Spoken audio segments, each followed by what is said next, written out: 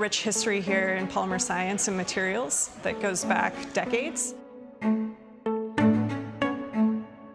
I was tasked in my first week. I was in the lab, and basically I had to put 3 things in a flask.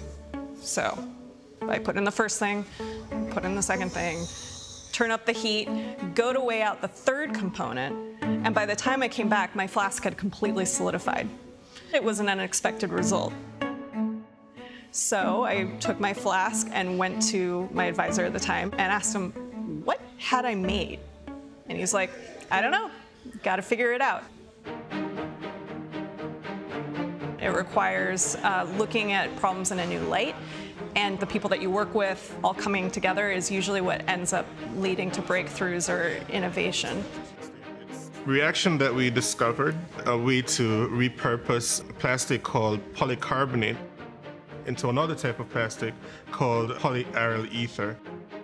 Polycarbonates have a toxic chemical called BPA, which is a molecule that people have concerns about what it does to the environment, and was now just ending up in the landfills. And we figured out how to lock BPA into the plastic material. So if they're used in packaging materials and so on, they won't be leached out as easily as it would be when it's in the polycarbonate structure. Electronics, things that act as conductors. A lot of the components inside of a computer, all of those go back to polymers. I don't believe that any breakthrough or innovation happens in a vacuum. It comes from talking to other people and having good colleagues. Gavin, for me, has been a great colleague from that standpoint.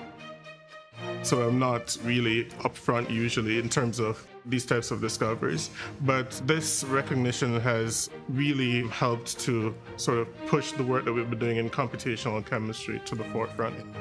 My vision is that IBM will help other companies to derive value from cleaning up our environment, cleaning up our oceans.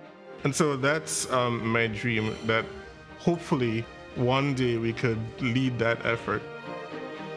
Finding problems that challenge you and that require you to think differently than other people have before are some of the most exciting challenges.